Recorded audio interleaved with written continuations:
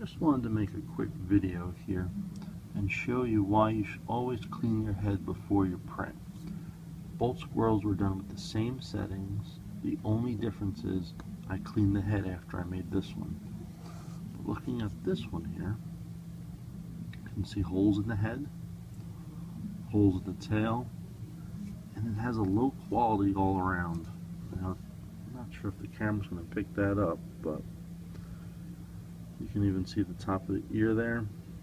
There's actually more holes probably from this angle. Let's see. See how there's holes all there? Yeah. This one, the only thing different here is I just cleaned the head. I think really what this printer should have the heads cleaned every time. So if I zoom in here. Solid all around. I mean, it just looks 100 times better overall. There's detail here, where here the camera makes it look like there is, but it looks so worse here.